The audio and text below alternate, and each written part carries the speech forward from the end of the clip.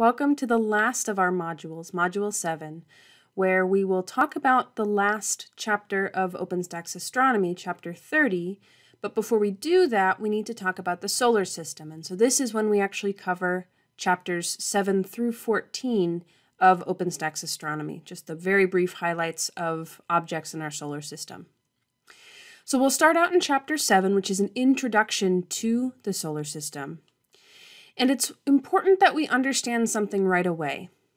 Almost every single picture that shows up in textbooks and in popular media and even in searches online will show you a picture of objects that are not an accurate scale model. Often, they will either be showing you all of the objects to scale relative in size, or they will be showing you the orbits at the correct scale, but then have greatly expanded the objects themselves. So the particular picture that we're looking at here on our slide right now is showing all of the planets, Mercury, Venus, Earth, Mars, Jupiter, Saturn, Uranus, and Neptune, to scale with each other, and some of the major moons of those objects also to scale. At the bottom right, we have, and I'll show it here with the mouse, at the bottom right, we have the correct distances as well. Mercury, Venus, Earth, and Mars all clustered close together. Ceres is here in the asteroid belt, and then the outer planets are greatly spaced far apart, and Pluto is out in what's called the Kuiper belt. We will learn these different terms as we go through this module. So we need to recognize right away that any prior understanding of what our solar system looks like and the sizes involved probably has a lot of misconceptions built in because of these incorrect pictures that we've been shown all our lives. Now, I really like this set of resources. So the very first one is an interactive website. You can go to it and it will be a fully correct scale model of our solar system that you can scroll through either very quickly or you can scroll through at the speed of light to actually get a sense of the fact that it takes light several minutes of time to travel from the sun all the way to Earth. Space is a lot bigger than we really think about. And although we've tried to build up a little bit of understanding over the past several modules when it comes to the distance between stars, or even when we were talking about eclipses, the distance between the Earth and the Moon, this really gives us a bigger understanding of that. The second link here, NASA Solar System, it's a three-dimensional model you can fly through, and not listed in this particular slide, but Worldwide Telescope also has a three-dimensional model that you can play around with. You can just Google Worldwide Telescope. And then the last one here is going to be a supplementary video in this playlist on YouTube. And it's a group of people who built a correct scale model of the solar system that was 7 miles wide. And it's a really cool video. It's one of my favorites that I show all semester. So I highly recommend making time for that one, maybe a couple of times. All right, so to get to what we mean by our solar system, we need to recognize a couple of key things. First of all, capital solar system means our particular sun and the things that orbit it. Any star may have its own system of planets. That's one of the things we'll be getting to later in the module. But for our particular solar system, we have one star, the sun, and the sun is about 99.8% of the total mass in the entire solar system. We don't have to memorize that number, but I do want us to understand that the reason everything seems like it just orbits the sun is because the sun has so much mass. We talked about binary star systems where two stars orbit each other, and that's because they have similar amounts of mass. Now, in our solar system, we have 8 official planets. There are 4 inner planets and 4 outer planets, and we'll be talking about the differences between those two and where those differences came from. We also have 5 dwarf planets. The 5 has an asterisk because there may be more if you're watching this and it's not the current year that I recorded these. But currently the accepted list of official dwarf planets includes Ceres, which was promoted from being just an asteroid, and Pluto, which was demoted from being a 9th planet. And things that were discovered as we were creating this definition, or after we had created this definition, include Haumea, Makemake, and Eris. And then in our solar system, there is also cosmic debris. And this module is actually going to spend more time thinking about the cosmic debris than it will about the planets. We are not a solar systems course. That is a separate course available, both at GRCC and at other institutions. But what I do want us to be able to think about is some of the big picture understanding of why this cosmic debris is important to study and how they differ from each other. And that's why there's going to be more of an emphasis on those than like memorizing random facts about the planets. Okay. Now, a lot of us have probably heard some of the debate about Pluto being a planet or not being a planet. And I want to make sure we understand why things ended up the way that they did. When Eris, the object, was first discovered, we all of a sudden, as a astronomy scientific community, had to come to terms with the fact that there was no official definition of a planet. That may surprise you, but what we need to pay attention to is the fact that planets, at least 6 of them, were known since ancient times. Thousands of years ago, planets are distinguishable visually from stars. The word planet comes from the Greek for wanderer. Planets move across the background stars over the course of weeks and months, and they're trackable. So we never had a need to say what was a planet and what's not, because it just felt obvious enough.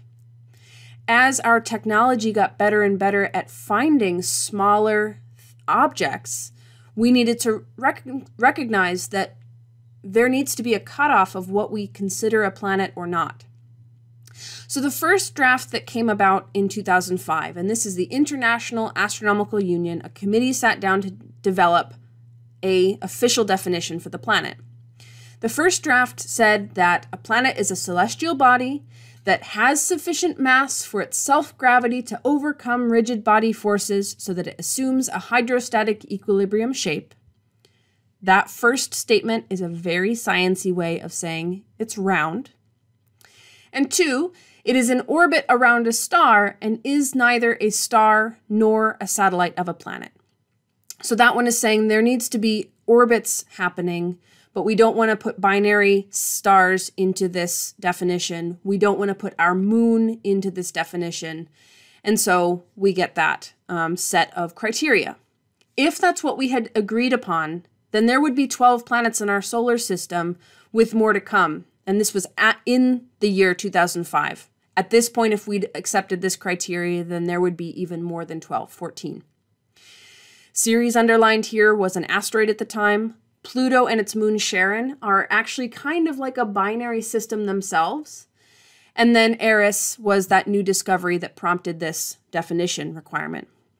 So we thought to ourselves, this is probably an issue because we'll keep discovering things and they will continue to be smaller and weirder, and we don't want to force our elementary school students to memorize all of those.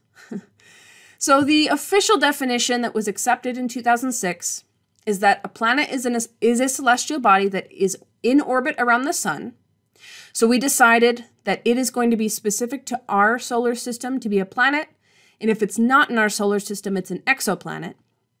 Number 2 has sufficient mass to assume hydrostatic equilibrium. Again, that's the fancy way of saying it has enough mass to be round. And then 3, it has cleared the neighborhood around its orbit. That additional third step of the official definition is what forced Pluto out of the list, and Ceres as well. Cleared the neighborhood really means that it is the primary force of gravity in its general area. Ceres is part of the asteroid belt with lots of other massive objects around. Pluto is out in the Kuiper belt. We'll be learning about that term in a bit, where there's lots of other material around, including Eris, Haumea, and Makemake. So with this official definition that we've used since 2006, there are 8 planets in our solar system. And those 8 planets really do behave differently than the dwarf planets that we have. The dwarf planets all have tilted elliptical orbits. They didn't really form at the same time through the same processes that the 8 planets that we kept did. It is a valid cutoff when we start to look at how these different objects behave and how they compare to each other. All right, so a brief overview of the inner planets. When we use the phrase inner planets, that's just describing where they are. They are sometimes also called terrestrial planets. Terrestrial comes from the phrase Earth-like. And they are also sometimes called the rocky planets. All of those terms are interchangeable for the same 4 objects pictured here. Mercury is the smallest of the 4. Earth is only just barely the biggest of the 4. Venus is sometimes called our sister planet. It does have a very similar mass and radius and a very thick atmosphere, and is kind of a worst case scenario for some of the stuff we'll be talking about later in this module. The outer planets are also sometimes called, so outer planets indicates where they are. They are sometimes called the Jovian planets. Jovian means Jupiter-like, so it's kind of like the things that look like Earth or the things that look like Jupiter. And then they are sometimes called giant planets or even gas giant planets.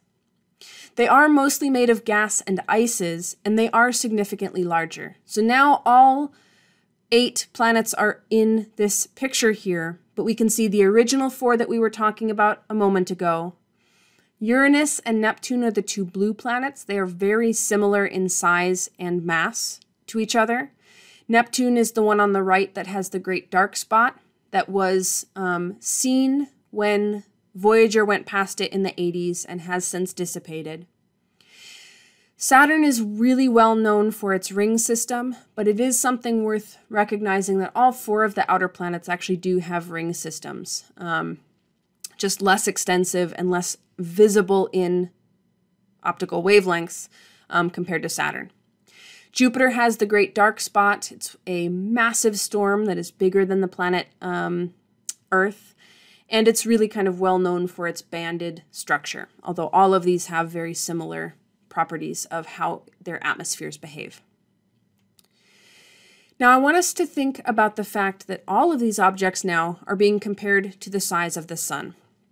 We had already talked briefly in chapter 4 that the Sun is 100 times bigger across than the Earth is.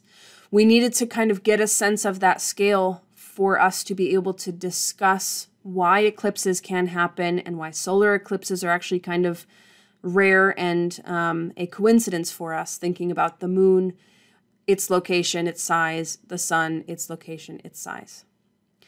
Now I want us to think before we move on to make sure that we're processing these sizes completely. And I want us to recognize something that should take critical thinking skills without requiring us to look up numbers of any kind. Consider the 8 planets in our solar system, and I want you to pause once I'm done talking here. I want you to group them in pairs by size, so I'll help you out. Earth and Venus are similar in size to each other. And then rank those pairs from smallest to largest in your notes.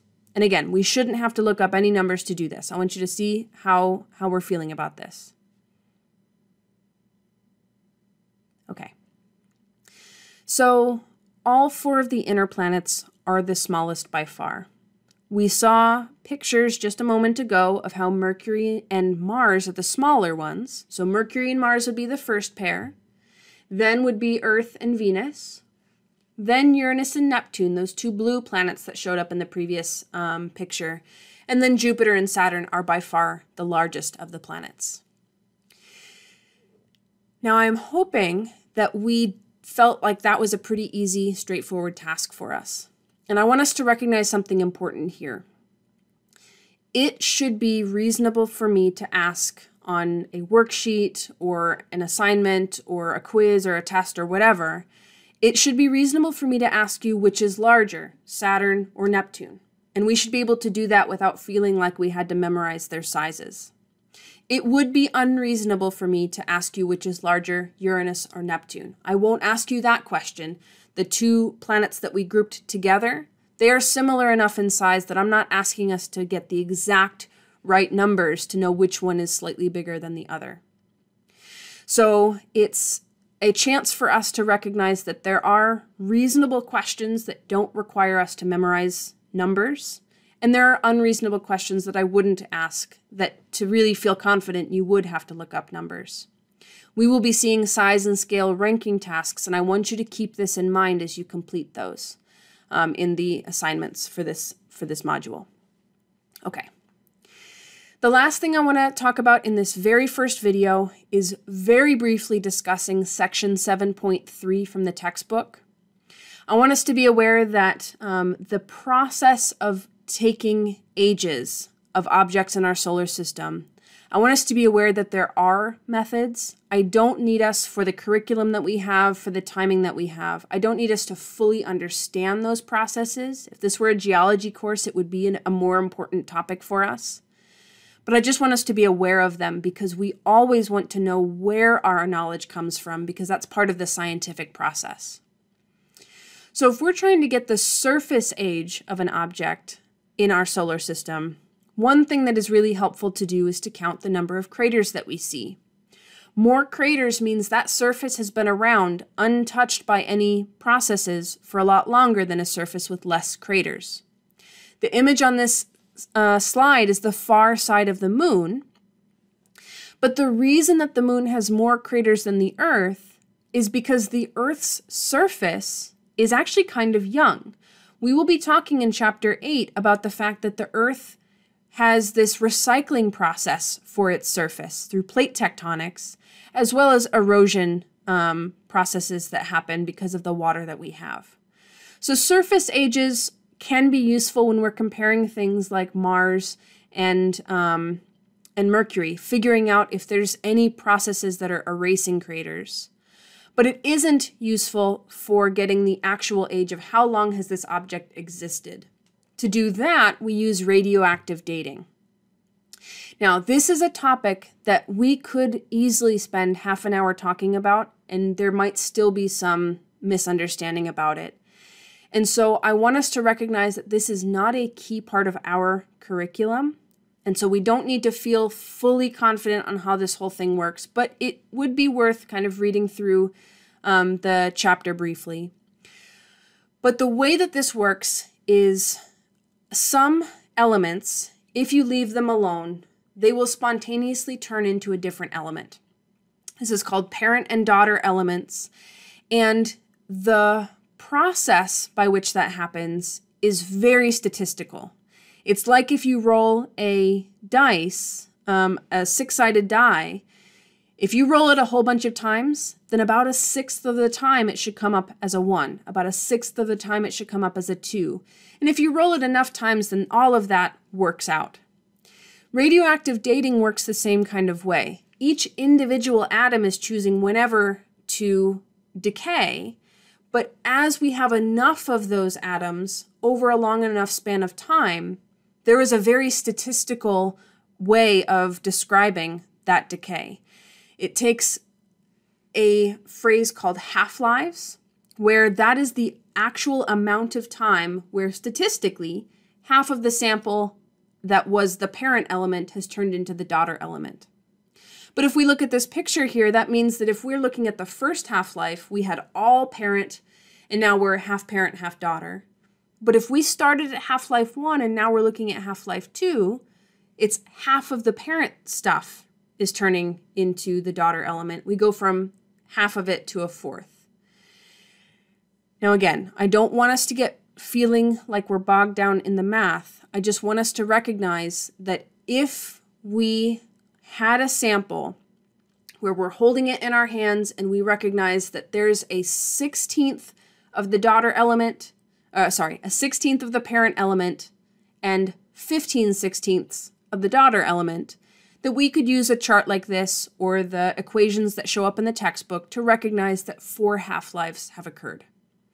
We're not going to do any of those calculations in this particular course that I'm describing, but I do want us to recognize that it is possible to do those calculations. It is possible for scientists to use several different combinations of elements to each get a measurement of how old an object or rock is. Rocks on Earth have measured ages up to 4.4 billion years old. There are plenty of rocks that are a lot younger. If they were just formed, especially through volcanic processes or sedimentary processes, they might not be that old. But the oldest rocks we find are that amount. The moon rocks that were brought back from the Apollo missions, they are all equally the same age and all older than that 4.4 billion years old. And meteorites, we will talk more about those in this module, but meteorites, when they hit Earth's surface, we can immediately do radioactive dating on them, and they have measured ages as high as 4.56 billion years old. All of these values are basically telling us approximately how long in the past we had these rocks originally form, when the solar system was forming and we were finally making solid rocks instead of clouds of gas and dust. So we will be talking about the formation of the solar system in the next video. And I just want to leave us with an understanding that these ages are not coming out of nowhere. There are observations that can be made to confirm them. So I will see you in that next video.